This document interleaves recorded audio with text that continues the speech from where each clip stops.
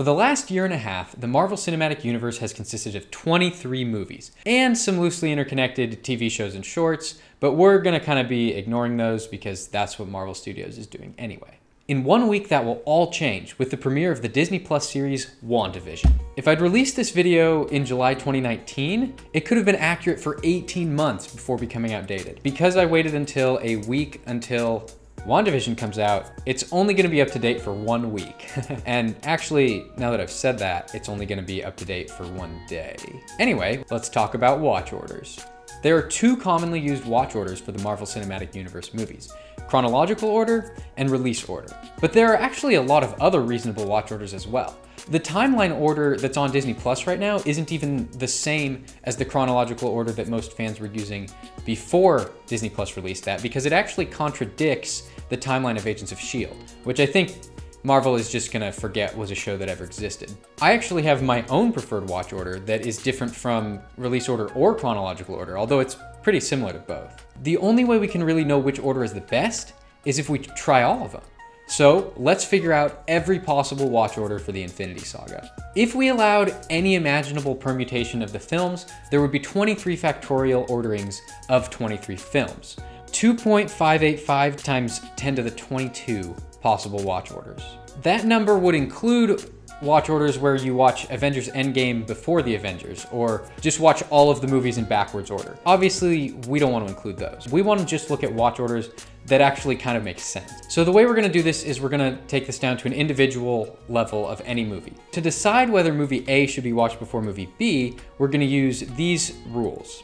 Would movie A make sense to someone who's already seen movie B? Would movie B make sense if you didn't see movie A first? We can't ever say that release order isn't allowed. Post-credit scenes count. As far as I'm concerned, the post-credit scene is part of the movie. And if something in the post-credit scene violates one of our rules, then the rule is violated for the entire movie. Now, if you know Marvel, you know they try their best to make their movies enjoyable for people who haven't seen the previous movies. That way they make the most money. What that means is that rule 1 will come into play a lot more than rule 2. In order to visualize the connections between the films that restrict our watch orders, we're gonna use a graph model. Now, graph theory is a field in math involving the study of graphs. What is a graph, you may ask? A graph is a mathematical construct consisting of vertices and edges. So in our model, the vertices represent the films, so one vertex is one film, and the edges represent connections between the films. And I think that the context in which we're using them makes it pretty clear what they are. A vertex is just like a little, thing, and then an edge is something that connects 2 vertices to each other. For this project, we're actually going to be using a specific type of graph, a directed acyclic graph. This sounds like really big words, but it's actually pretty simple. Directed means that the edges go in a direction. In other words, the edge between Iron Man and Iron Man 2 is saying you have to watch Iron Man before Iron Man 2, not you have to watch Iron Man 2 before Iron Man. There's a direction in which the edge goes. Acyclic means that there are no cycles in the graph. Now, a cycle means that if you travel along the edges in their direction, you can get back to the same point you already started in. So if you start from Iron Man, go to Iron Man 2, there shouldn't be another arrow going back to Iron Man. Otherwise, that's a cycle. So that's a DAG, a directed acyclic graph, and that's the type of graph that we're dealing with here. Since in our case, an edge from movie A to movie B tells us that we need to watch movie A before we watch movie B, any valid watch order will place movie A before movie B. This is called a topological sort of a DAG. The reason we can't have cycles is because they would make a valid topological sort impossible. Before watching Iron Man, you'd have to watch Iron Man 2. And before watching Iron Man 2, you'd have to watch Iron Man. So you could never watch either. So, acyclic. Instead of drawing an arrow on every single line, we're just going to use vertex position to indicate direction. If a vertex is to the left of another vertex, that means the direction is this way. Iron Man is to the left of Iron Man 2, so the direction goes from Iron Man to Iron Man 2. And I just think that's a little simpler in the visualization. Every edge in the graph is directed from left to right. Now, it may seem like a lot of work to model every single connection between every Marvel movie in this way, but we don't actually have to model every single connection. we can simplify the graph a lot by getting rid of redundant edges. Here's an example. Suppose we have a graph with 3 vertices and 3 edges as I'm showing here. Movie A needs to be watched before movie B, movie B needs to be watched before movie C, and movie A needs to be watched before movie C. What do I need to watch before I watch movie C? Well, before you watch movie C, you need to watch movie B. Before you need to watch movie B, you need to watch movie A. So you already have to watch movie A before movie C. The edge between movie A and C isn't necessary to communicate this information because by the time we get to movie C, we'll already have watched movie A anyway. This means that we can greatly simplify the graph by getting rid of these redundant edges and only focusing on the connections, which would add a new constraint to the graph. Okay, so now we're gonna talk about my graph. And I'm just gonna disclaimer right here, this is totally subjective. There are a million different ways you could do this based on little subtleties because it is based on the question, do you need to have watched this movie before you watch this movie? There are a number of different opinions on what the answers to that question is for various movies. I will defend my opinions here, but if you disagree, that's fine. If you do disagree with me on a point, you can make your own version of the graph and use the techniques we used to figure out how many possible watch orderings there would be based on your restrictions. Without further ado, we'll start. And if you don't want to watch this part, you can just skip ahead to the next section. So like I said, we're not violating release order ever. So that means that there's nothing you need to watch before. The first Marvel movie, Iron Man. Next up, The Incredible Hulk. The post-credits scene of The Incredible Hulk features Tony Stark from Iron Man. This means that we need to watch Iron Man before we watch The Incredible Hulk. Next up, Iron Man 2. Now, this movie is one of the most awkward parts of this whole thing. It picks up directly from Iron Man, so that's pretty simple, but then it also references Hulk in kind of a strange way. In the end of the movie, you can see footage from the Incredible Hulk playing in the background, while Nick Fury is giving Tony Stark a job as a consultant for the Avengers Initiative. Marvel actually released a short called The Consultant, which shows us that the ending scene from Incredible Hulk with Tony Stark takes place after this scene from Iron Man 2. The two movies take place roughly simultaneously. Part of one movie takes place after part of the second movie, but part of the first movie takes place before part of the second movie. So even though Tony Stark appeared in a film released between Iron Man 1 and Iron Man 2, chronologically that scene actually takes place after Iron Man 2. And for that reason, I don't think it makes sense to say that you have to watch that scene before Iron Man 2. However, it also doesn't make sense to say that you have to watch it after Iron Man 2 because that would make release order illegal. For that reason, we're just going to be leaving them disconnected from each other. Next up, Thor. Thor follows from the post-credits scene of Iron Man 2. It wouldn't make sense to watch this scene in Iron Man 2 after you'd already seen Thor. So for that reason, we say you have to have watched Iron Man 2 before Thor. Remember, this is assuming you're going to watch all of the movies at some point. Since we have to watch Iron Man 2, we also need to watch Iron Man 1 by extension. Now, this film also contains a minor reference to The Incredible Hulk, where Dr. Eric Selvig says, I knew the scientist, a pioneer in gamma radiation. Shield showed up and,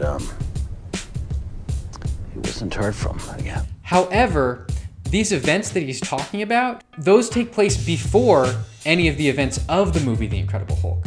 Therefore, I think it's perfectly reasonable to watch Hulk after this movie because Dr. Selvig isn't spoiling any of the events in the movie or talking about things that happened in the movie. He's just talking about things that the movie tells us previously happened.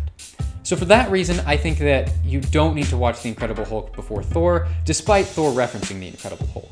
Captain America: The First Avenger. So this one's a little weird.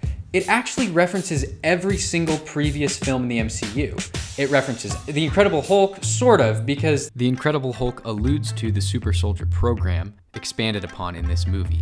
Iron Man 2, in the similarity between Tony Stark and his father. Thor, with this location appearing in both films, and these other references. The Tesseract was the jewel of Odin's treasure room. Yggdrasil, tree of the world. Yggdrasil, the world's tree. For that reason, you could argue that you need to watch all of those before Captain America, because it references things from all of them. However, Captain America takes place 70 years prior to all of those films. And nothing in the film is dependent on you understanding those references. They're just Easter eggs. They don't violate any of our rules. So for that reason, we're actually going to ignore all of these connections and say there's nothing you need to watch before you watch Captain America: The First Avenger. Captain America does end with a trailer for the Avengers, but because it's a trailer for another movie and not an actual post-credit scene, I don't consider it, even though I normally consider post-credit scenes. Final movie of Phase 1, The Avengers, easy.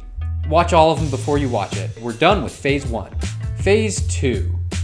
Iron Man 3 follows directly from The Avengers, which means you also have to have seen every other movie before it. Thor: The Dark World also follows directly from The Avengers and does not reference Iron Man 3 in any way, so just like Iron Man 3, you need to have seen The Avengers and every other movie before it. Next up, Captain America: The Winter Soldier. At first glance, many would say that this film is exactly like the previous two in that it follows directly from The Avengers and does not reference Iron Man 3 and Thor: The Dark World. However, I would disagree.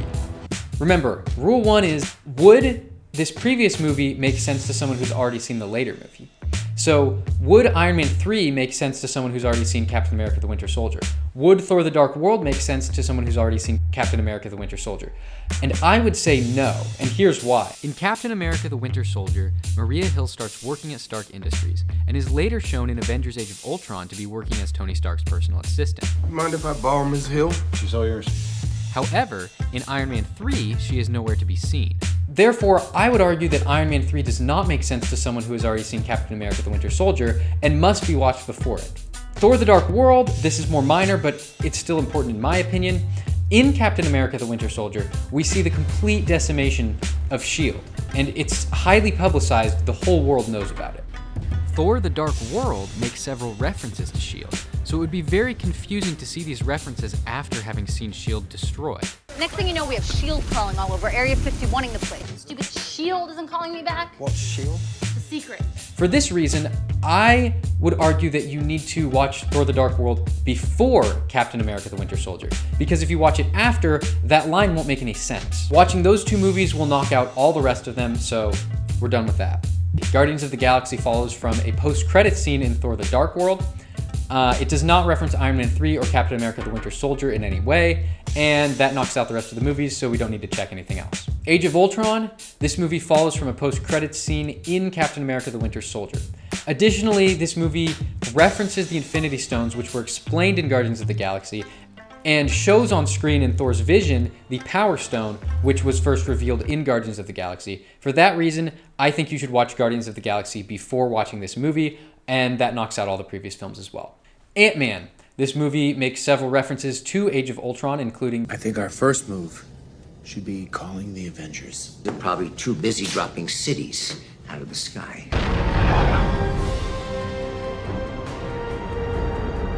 requiring you to watch all the previous movies as well. Civil War, Ant-Man's presence in this movie requires us to have seen Ant-Man, and that knocks out all the previous movies. Doctor Strange.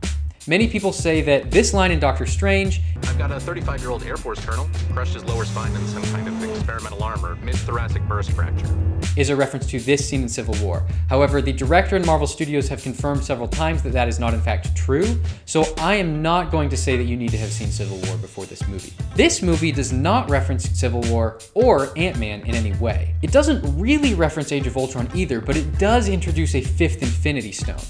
Now, in Age of Ultron and Thor's vision, you only see 4 Infinity Stones, which would be kind of confusing if you had already seen this movie introducing this 5th Infinity Stone.